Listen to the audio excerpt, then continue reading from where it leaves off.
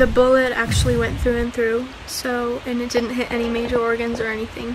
And I'm gonna be okay. I'm in a lot of pain, but I'm able to walk, which is amazing, and the doctors say it's a miracle. Thank goodness. For the first time, we are hearing from the 19-year-old who was kidnapped and shot by her abductor. As you saw, Alina Adnuralov took to Instagram and her blog. Now, she did it to explain how a man got into the passenger seat of her car in East Nashville, then forced her to go to an ATM at gunpoint. She says she drove through rush hour traffic with the gun pointed right at her. When they got to the ATM in West End, she says a voice told her to park at the ATM so that she would need to open the door to reach it. She pulled the lever and ran, but the gunman shot her. She told News 4 that she's now home and she's recovering.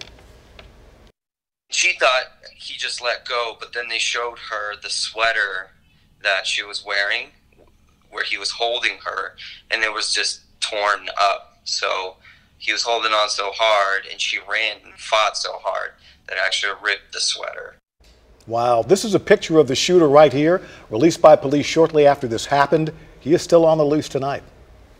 If you're watching as the person who did this, you're only making it easy on yourself by turning yourself in, because, you know, it's only a matter of time until they catch you. Now, Alina is a songwriter and thanks everyone in the community for reaching out and donating to her GoFundMe account, which we have a link to on WSMV.com.